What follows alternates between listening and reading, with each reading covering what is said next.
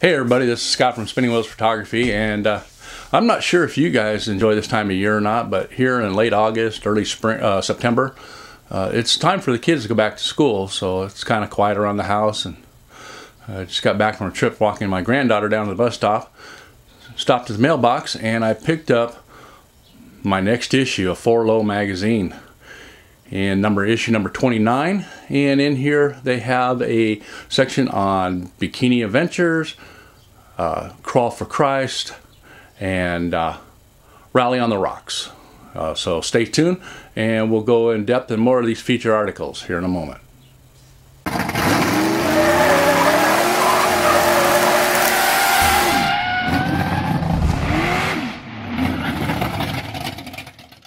First of all, I'm an avid reader.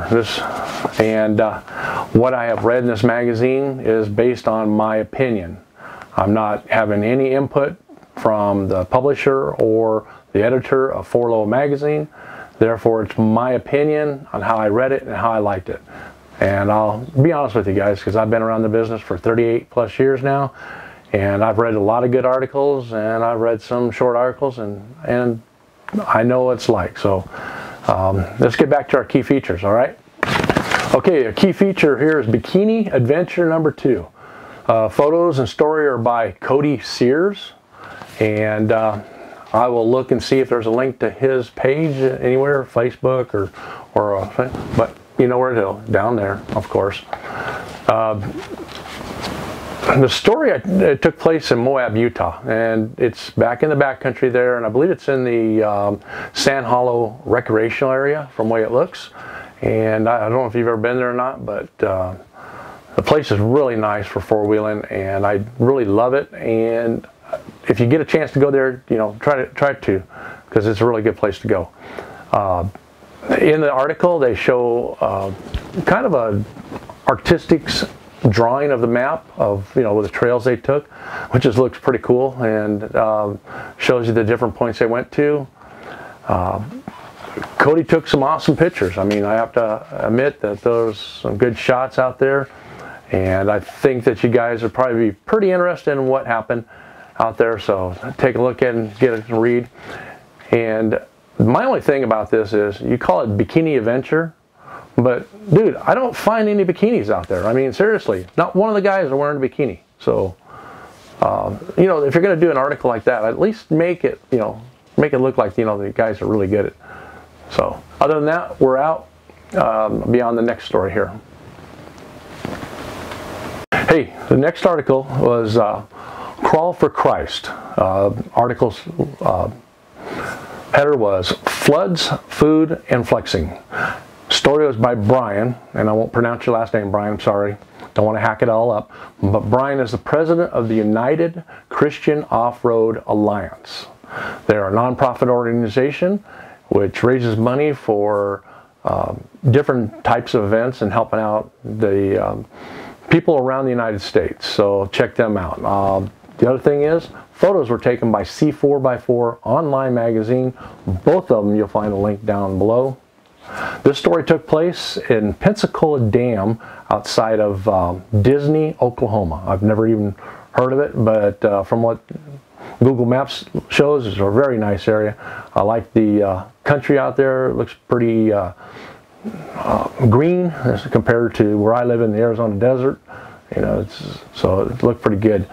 This was their 12th annual event for raising funds for helping people out. So look what they had. They had a lot of things going on out there, running through the rocks while, you know, water floods.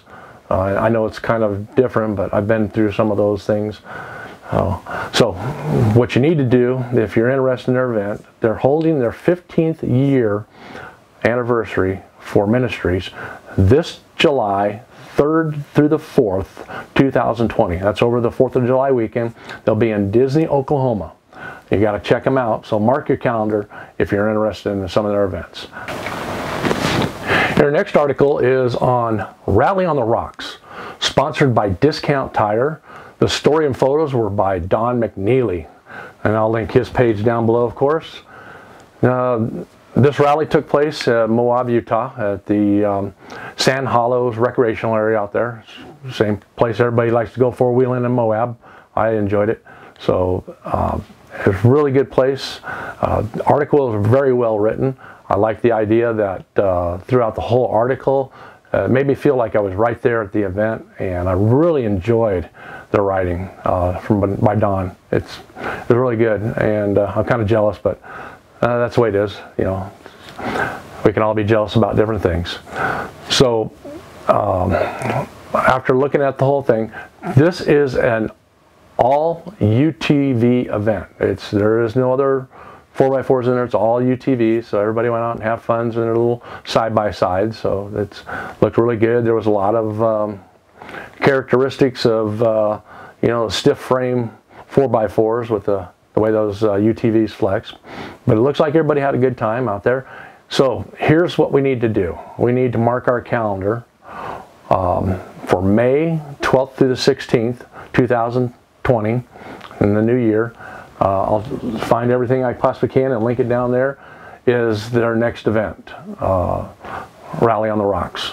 Check them out, bring your UTV, go out and have some fun, and enjoy your day with them. I appreciate you guys' time. Hey everybody, just a word from my sponsors. Oh, that's me. I'm sponsoring this video along with all my videos right now. So if you're interested in maybe looking at my material and sponsor me, down here someplace you'll find my email address. You can write to me, send me the product, or however you want to do this. We'll work out a deal and I'll give you a fair video. I met the gentleman. He has a lot of good products out there. Everything is really good, built tough. He's got some good concepts in there. But this story he wrote in this particular issue was called Quarter Horse, the final chapter.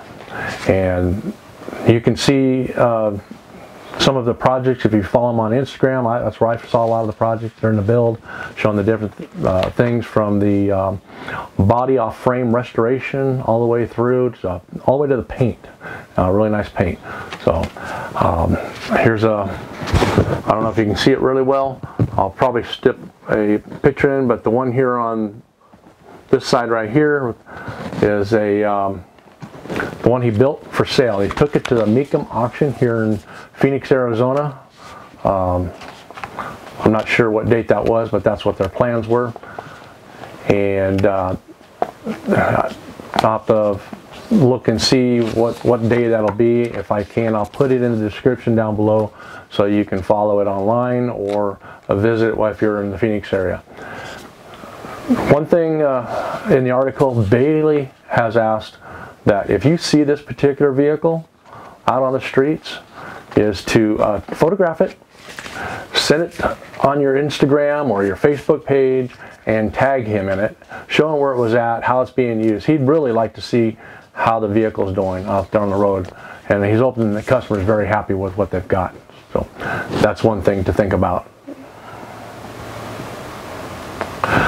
The next story that I read in here, it's called Time Out to Cool Off, and it is a good story on some of the things that we forget about when we're out four-wheeling, and that's our cooling system. Water pump, radiator, fans, things like that. In the article that they wrote, it comes through there really well written, informative, and what they've done is taken their old water pump off their vehicle and replaced it with a brand new one. They've taken the old, probably either aluminum plastic radiator out, or the old brass ones or copper ones, whatever they had in it originally, and put in a aftermarket aluminum radiator, which looks really nice. And they took out the clutch fan and put in an electric fan to help keep the engine cool when they're out four-wheeling. So something to read about if you're wanting to do a project on your vehicle and thinking that, you know, truck's always getting warm when you're out four-wheeling because you're always running around slow and you need some way to cool it better. This might be an article for you to read. So, okay, the next story that I read, and this was about the We Rock Championship race they had in Farmington, New Mexico. The editor of the magazine, Shelley, is the one that wrote the article, and photos were taken by somebody I know, Miller Krehbiel and Mike Boyle.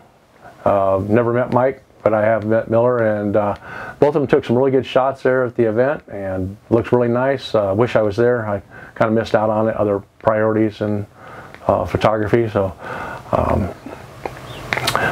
reading the article, it read really good, Shelley. Honestly, I wish I could have been there. But check out the calendar. I know their first event will be coming up in 2020 in Baghdad, Arizona. It is going to be over the weekend. I believe it's the 28th, 29th, and March 1st. It's a leap year week, so put that on your calendar. Be a nice long weekend for that. So. Hey everybody, this is my final thoughts on the videos. I hope you enjoyed what I made. Been a long time coming, I bet, but I have been in photography for 39 years, and video is something new to me. So if you like my videos, give me a thumbs up. I appreciate your time. If you don't like my videos and you give me a thumbs down, you owe me a comment. That's mandatory. I want to hear why you think I need to work on my videos and some constructive criticism. Other than that, if you enjoy my channel, someplace over here you will find a link to subscribe, or down below, one or the other. And I hope you enjoy my next video, and we'll see you later.